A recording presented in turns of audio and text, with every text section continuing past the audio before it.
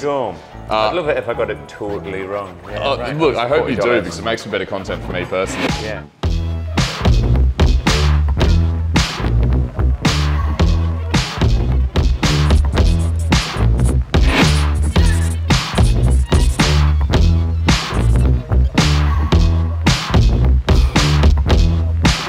Welcome back. Another episode of Comedians in Bars Getting Blind, tasting notes, because we don't support people getting blind drunk.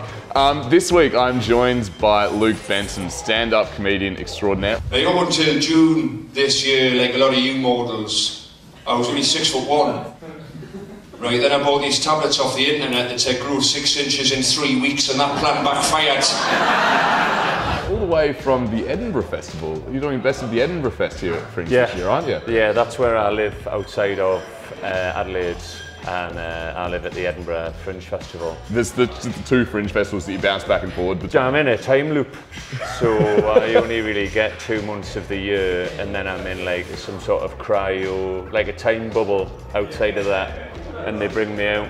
That's honestly what it kind of feels like in Adelaide, except the two time bubbles are like, it's fun when Fringe is on, and then it's just Adelaide the rest of the time. Like a bigger bubble. Yeah, we were just talking about it out there in the sense that Madelaide, Sadelaide, Radelaide, Undadelaide. Yeah, there's a lot of different Adelaides going around. Right. But what we're here to do today, mate, is sir. to try and crown you as the king of Chardonnay blind tasting. So what we've got is we've got 3 different bottles of white wine. They're all Chardonnays. I'll give you that as the hint. One of them's worth 150 bucks. One of them's worth $5, and one of them in the middle is around that $40 mark. You know, you're going on a date, you can't really afford to splash out, but you don't want to buy the cheapest bottle of wine on the list, sort of thing. Yes. Your mission today is to identify which is which through your excellent palate, your nose, all of the visual senses. You can touch it if you want to, just keep it in your own glass, not in mine, because obviously we're being COVID safe in these unprecedented times. But yeah, which one would you like to start with? We've got the jug, we've got the French press, and we've got the little antique one that I definitely didn't get from an op shop. Well, that's beautiful, the antique one, isn't it? Yeah, it is quite nice.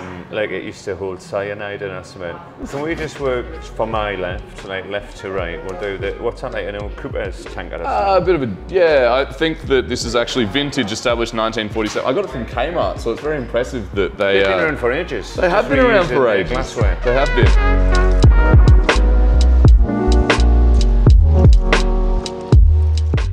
Now, what do you know about wine, Luke? You get like, you've got your reds and your whites and your roses that aren't a hybrid of the two. Yep. Grapes, mouthfeel, soil, altitude, climate have a bearing. Like, you know, like war criminals, some of the best ones come out of Europe. Yeah, I think you're almost overqualified to be on the show based on some of the people that we've had on already. Right. What about Chardonnay in particular? Have you had any Chardonnays before? Sorry, I jumped right in. No, you're fine, that's what they're here for. It's my second favourite thing with hard on in it. I've thought of that sat here, I hope that's okay. That's cracker, that's nice. really it's good. It's like a late dinner wine in it. Light dinner wine, let's see. It's not going to take your head off. So typically with Chardonnay, you're going to have like, it's sort of like a structural white wine. You've got like buttery, you've got woody, you've got a bit of oak in there most of the time. So on the channel, I'm a massive fiend for assuming every white wine is Chardonnay because it's one of the ones that I actually know the name of varietally. Right. But this does smell a lot like Chardonnay. Would you ever recommend putting additional butter in your wine? Like if you're doing sort of bulletproof whining? If you're really steering into the butteriness of a Chardonnay, you just lop a knob off and chuck that in there as well. Trying to get your calories. If you're on a bulking diet potentially, but as you know, you and I being massive gym rats that we are, we understand the culture of that. Yeah. So yeah, where you get the buttery hints. There's buttery hints in there. You could do with a little extra knob, in my opinion. Oh. You into it? No, that's beautiful. I just feel like such a high level innuendo like that when you want to, it could like, that's what she said, when you could do with an extra knob in it. Could always do with an extra knob. I felt like it warranted, ooh. Yeah. Oh, goodness.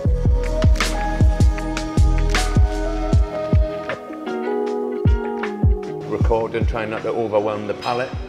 Yep. So I'm sensitive because I'm serious about the assignment that isn't that serious. But this is extremely serious. This will be going on your record. Like it'll be when you're doing your next shows, like you know how comedians always have 5 stars, witty, engaging, down to earth. if you don't get this right, it's going to be 1 star. Doesn't know he's cheap from expensive Chardonnays. We can't have that. Down to earth tones. Down to earth tones, exactly. The thing for me really with comics doing this is a lot of them have award winning on their artwork. You don't have to say what the award is. Like if they've come away with that magnificent your crown, it's straight on the biog. That could be award winning stuff right there. I do seem to think there are a lot of fringe posters around Adelaide with a lot of awards on them. There's a lot of awards. Fundamentally, there's a lot of awards.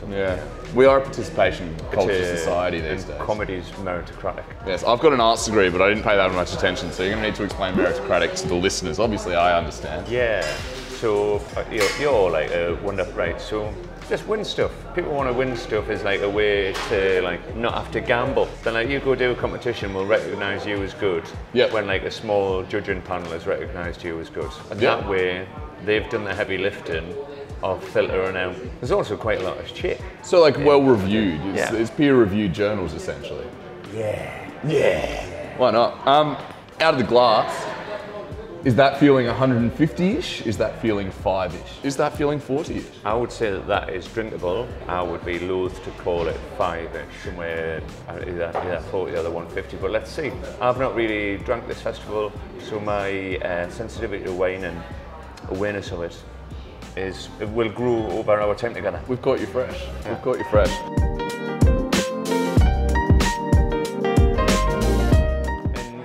You're supposed to keep wine in French presses, is that right? Yes. So what I found, multiples. See, you're the first person to recognise the multiple uses of the French press on the show. So already, hats off to you. These all look the same colour to me, so I don't even know if it's worth talking about the colour. Are you picking up any differences in there? Yeah. Okay. I would say that the one on the French press had a Baroque a day ago, so it's still coming out of the system. Okay. But there's a slightly more yellowy orange hue to middle one. That might be where I am in relation to the bar top. Could be the case. Through. Light is tricky, innit? We're at different angles, because you're what, like 6'5"? I'm a huge man. And everyone knows I'm 8'5". Yep. Put that on my tombstone. 6'5", Henry Doyle. Next to 8'5", Luke Benson. Yeah, I would say that one. That one's like hydrated. Probably needs to chill out on the water. That one on the right, healthy. Yeah, I'd agree with you. Let's go in the middle. French pressed it. It's double. This is double filtered, so it's like a very cheap vodka essentially. Would the press have like any impact on the aeration, refiltering and aeration, refiltering out perhaps any sediment? So if you cork a wine, could you French press it? Would that save the wine? Okay, so if you corked a wine, you could French press it, but it would still taste terrible, I reckon. Yeah. I don't think it would fix. Then again, I don't know that to be true. Right. There's a chance you're onto something, but at the same time, we can't confirm or deny. Yeah. That smells like Chardonnay. I got an AeroPress, don't a brag. Oh. Maybe that could save it, because that's like the fused filter papers. That's something we could do. We could experiment with different coffee making procedures and what it does to the state of wine. Surely cold drip wine would be good. That tastes like Chardonnays of my youth. Chardonnays. It tastes like Chardonnays that is like what I would associate with. Come up bar, your options really in the UK generally are like Pinot Grigio, Chardonnay, perhaps a Semillon. Yeah, that would be. Fits right in the Chardonnay slot for you.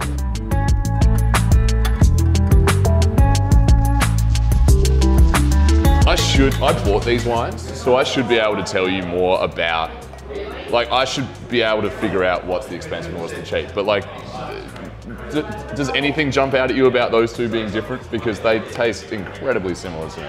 There's like a nostalgia alarm bell that's going off for that one, which infers that I probably had a bit too much of it.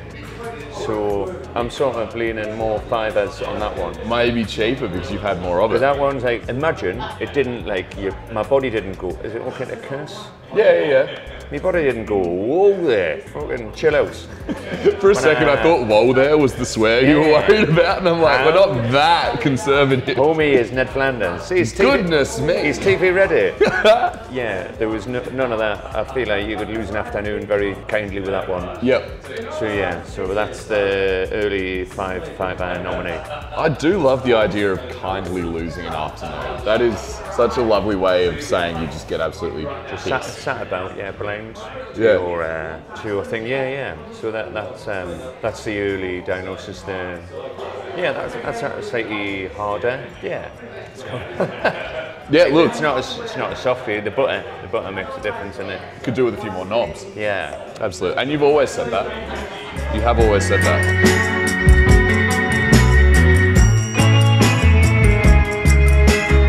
Shall we move on to the antique water jug? Yeah. So when you're like wine man. Me, wine man. Okay, yeah. When I'm wine man, you like work around wine, don't you? I do work around wine. Because when in the UK, if anyone was referred to as like a wine man or wine person, that would mean a bobo. But you've got a job on that for a vineyard. Right. Yeah. Or a vinter, is that what they're called? A vinter? Yeah. So we've got our like winemakers. We've got cellar hands. So cellar hands basically like scrub the tanks and it's like a good name for like a horror movie. Edward Cellarhands. Yeah. It's just hammered. Keeps cutting himself because he's got more skills. Yeah, he's got just corking everything.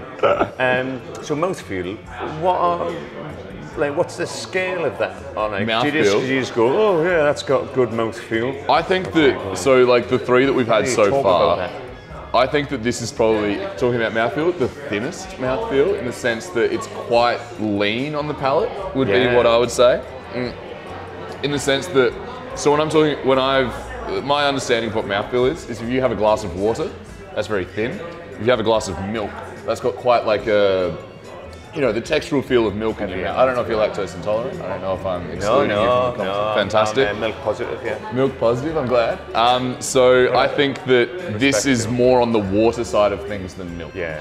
Which is something that winemakers love you saying about their drops. So congrats to this winemaker.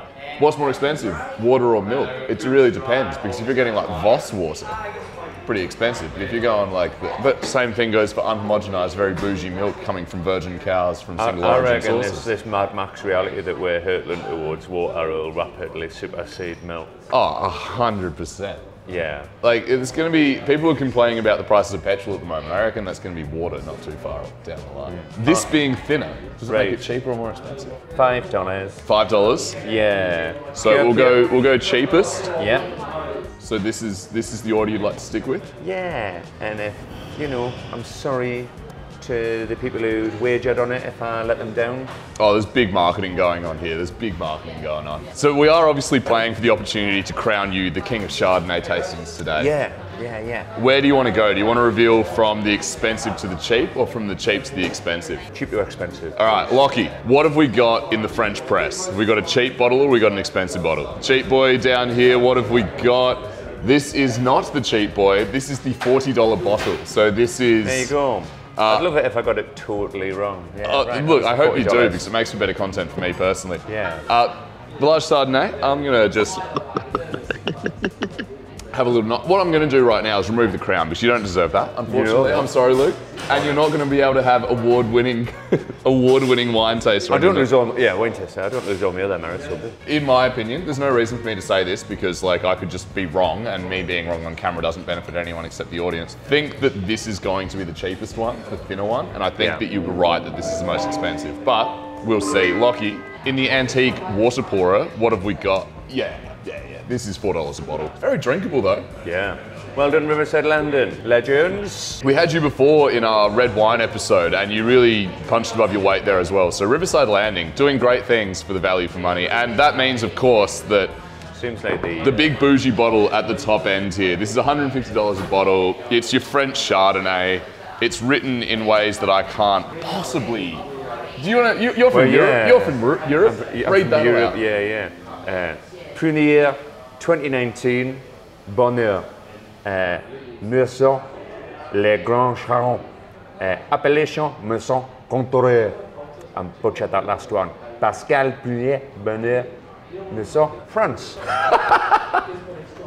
Look, you've done very well in the sense you've identified the expensive one. I think that this is a bit of an outlier in the sense that these two are quite similar in terms of the texture, and you've you've taken a bit of a gamble there, going maybe thin is expensive because, as we were saying, water's going to be a booming market coming up in 2025 potentially. That and the old nostalgia things, but yeah, Riverside Landing seems like a good sort of recounting of a short battle. You know, I see that. Like there was the Riverside Landing. Let me tell you the day. Thank you so much for joining us. Have you got anything coming up that you'd like to plug? Yeah, I'm doing Best of the Edinburgh Fest in Melbourne, and it's going to be great. And please come to see me or follow me on Instagram at Massive Benson. Okay. He's a good follow on Instagram, trust me. I've been there for a week and a half and I'm having a wonderful time. Luke, thank you so much for joining us. Thank you. We'll see you in Melbourne sometime. Until then, cheers.